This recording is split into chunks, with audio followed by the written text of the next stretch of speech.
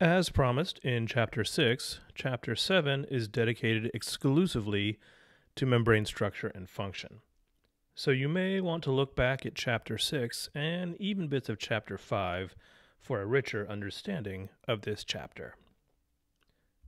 Here are our objectives 1 through 6 and 7 through 13. This chapter is all about membrane structure and function. Membranes act as boundaries between cells and within cells. Every cell has a plasma membrane that is considered the line between inside and outside the cell. The plasma membrane, like all membranes in the cell, is selectively permeable. Some things can cross the barrier easily, some with the input of energy, and others not at all. Back in Chapter 5, I spoke of lipids in general and phospholipids more specifically. Recall that phospholipids are amphipathic molecules with both hydrophilic and hydrophobic moieties. The phosphate group attached to glycerol is the water-loving part, and the fatty acid tails are water-fearing. Because the cytosol is an aqueous solution and the surrounding environment is watery, the phospholipids orient themselves into a bilayer spontaneously. Biochemical analysis of the membranes revealed that they were mostly composed of phospholipids and also proteins. It wasn't known how these components were assembled, so some educated guesses were made. Our current view of how membranes are structured is called the fluid mosaic model. In this slide, you can see two models for explaining the biochemical data of membrane structure. The Danieli-Davson model was also called the sandwich model. They predicted that the phospholipid bilayer was sandwiched between solid layers of protein on either side.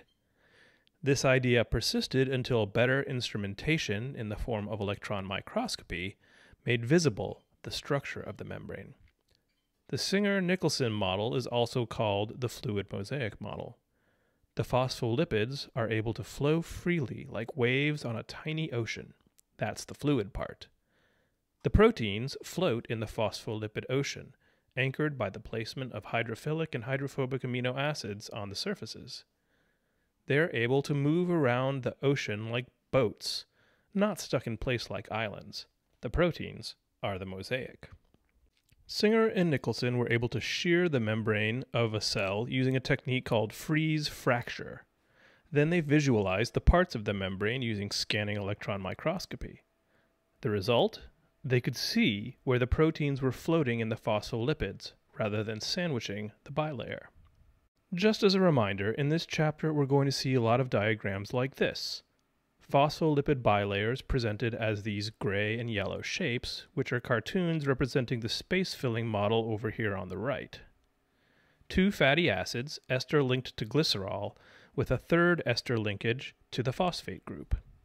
The proteins that are embedded in the phospholipid bilayer are anchored in place because of the chemistry of the R groups in the amino acids. Nonpolar amino acids are found on the surface of the protein where it interacts with the fatty acids, and polar and charged amino acids, which are hydrophilic, extend into the cytoplasm and the extracellular region. The phospholipid bilayer has the mosaic of proteins that are anchored by R group chemistry, but the membranes are also fluid, meaning they have flow. The phospholipids are able to flow laterally within a single face of the bilayer with relative ease. 10 million times per second. That's pretty free flow. Crossing from one face of the bilayer to the other, that is difficult. Not impossible, but comparatively speaking, very tough. So, how do we know any of this about the membrane? One classic experiment was performed by Fry and Edidin and published in 1970. They took mouse and human cells and were able to label the surface proteins on them. The membranes of the cells were fused, and after a short period of time, the proteins were found to have migrated throughout the hybrid cell rather than staying within the donor hemispheres of the cell. Once again, looking back at Chapter 5, we saw steroids with their characteristic four-ring structure. Remember, cholesterol is just such a molecule. Cholesterol is a hydrophobic molecule, though the hydroxyl group is a tiny hydrophilic part. This allows cholesterol to fit right into bilayers, though the effect on membranes depends on temperature. At relatively warm temperatures, like human body temperature, which is 37 degrees Celsius, cholesterol dampens the flow of phospholipids.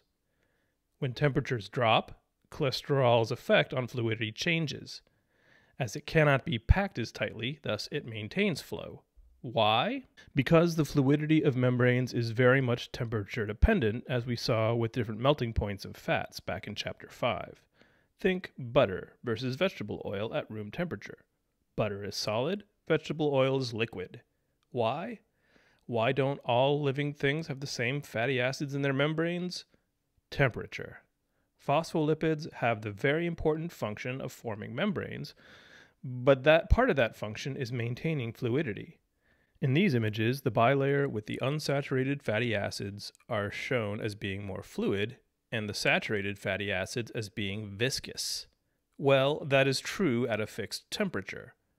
Organisms that live at warmer temperature, either climatically or because of producing body heat, tend to have a higher proportion of saturated fatty acids. Organisms that live in colder climates, such as plants and cold water fishes, have more unsaturated fatty acids that can have fluidity at lower temperatures. Organisms that live in colder climates, such as plants and cold water fishes, have more unsaturated fatty acids that can retain their fluidity at lower temperatures. And down here, you can see how cholesterol in animal cells fits right into the membrane with that hydroxyl group just poking out with the hydrophilic parts. Different organisms have different membrane components, as we've seen. There is adaptive significance to the membrane composition, as we see that organisms that live under variable temperature conditions are able to change their membrane composition in response. The image on the right shows the typical phospholipids that we're used to seeing and some oddballs. Can you guess where these oddball phospholipids are found? So I've rearranged the image on the previous page a bit. On the left, the normal type of phospholipids with ester linkages and forming a bilayer. On the right, these are the phospholipids found in extreme thermophiles, or some of the hottest living things ever found. Archaea living at temperatures up to 125 degrees Celsius. Yes, that's hotter than boiling water. How? Because these microbes live at the bottom of the ocean at the Galapagos Rift, so the water is under enormous pressure, 1,000 times atmospheric pressure. In order to survive and reproduce there, you can see that their phospholipids have 3 adaptations going on.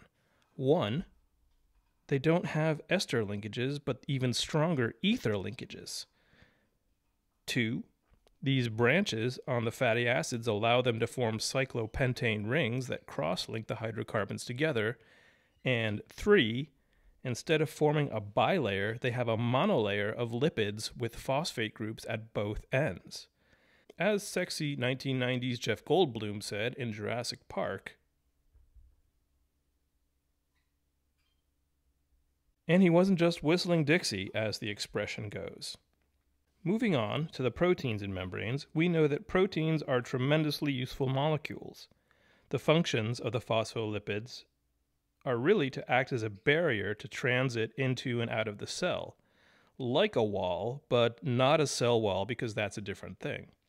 But cells need to interact with their environment and with each other, so the boundaries need to have something analogous to doors, windows, doorbells, mailboxes, and maybe a number on the outside so the pizza guy cell knows when they have the right address.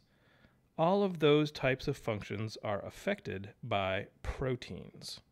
Membrane proteins can be bound only to the surface of the membrane, in which case we call them peripheral proteins, or they can span the bilayer, in which case we call them integrins or integral proteins. Integrins are anchored in place with amino acids with non-polar R groups. Remember, the R groups are featured prominently in the tertiary structure of proteins. Often, these integrins have channels made out of alpha helices. Remember, that's part of the secondary structure of polypeptides. In this image, you can see a typical integrin protein with a C terminus down here and an N terminus up here. This polypeptide is folded up and extending completely through the phospholipid bilayer. For the rest of the chapter, remember that blue represents the extracellular face, or the outside of the cell, and this color, liver, orange, whatever you want to call it, this color represents the cytoplasmic side of the cell. These alpha helices have hydrophobic amino acids facing the fatty acids and hydrophilic amino acids facing the lumen of the protein channel. Hopefully now you're beginning to see how the R groups of amino acids work. The blue bits here represent the hydrophilic amino acids, and the red bits represent the hydrophobic amino acids. Now that we know a little bit about how they fit into the membrane, I'm going to tell you about the functions of membrane proteins. Here you can see a list of the 6 major functions of membrane proteins, and don't worry, I'm going to go through these one by one. Our first 3 functions are illustrated here. Transport proteins function like doors to the cell. They allow molecules into and out of the cell. Just like the doors on our homes, they can function either like permanently open entryways, or they can swing open and closed, or they can be locked until the proper key is found to open them. Enzymes, as we saw in Chapter 5, are cellular tools that can speed up chemical reactions. Much more on them in the next chapter. For now, I'll let you know that it makes sense to have enzymes that work together anchored near to each other in the membrane rather than floating around in the cytoplasm. Let's say the cell needs to convert this red triangle molecule into a green circle molecule, only it can't do it directly. It needs to convert red triangle into blue square first with one enzyme, and then a second enzyme that turns blue square into green circle. Let's say the red triangle is a gift, and the green circle is a wrapped gift. To wrap the gift, you need gift and paper, scissors, and tape. If you have just one gift to wrap, having all of those things all over the house is not a big deal. But what if you worked at a toy store and it's the holiday season? Probably keeping the gift wrapped, taped, and scissors all stored in one drawer makes a lot of sense in terms of efficiency. So anchoring enzymes together in a membrane is kind of like having a drawer full of tools with similar functions.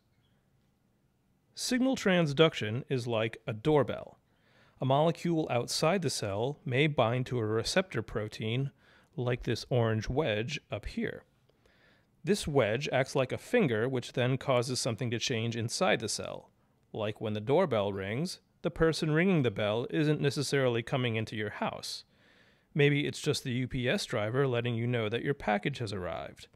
But you, inside the house, or cell, receive the signal and act. That is signal transduction.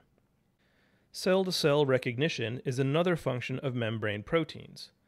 These proteins often have a bit of polysaccharide bound to them, as you can see here, and they are called glycoproteins. Our bodies are quite good at distinguishing our own cells from foreign contaminants, which may be lurking. How do the cells know who is good and who is bad? Glycoproteins, that's how. In our house analogy, these proteins act like the numbers outside that identify our homes. Proteins can function to join cells together. We saw this back at the end of Chapter 6. Tight junctions and desmosomes serve to knit groups of cells together into tissues, so they can function together, and this intercellular joining is achieved by membrane-bound proteins. Hey, look, there are gap junctions again. What do they remind you of? Is it transport proteins? Because it is.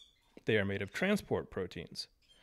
Anyhoozle, the last function of membrane-bound proteins is another familiar one from the end of Chapter 6, the anchorage points for the cytoskeleton and the extracellular matrix.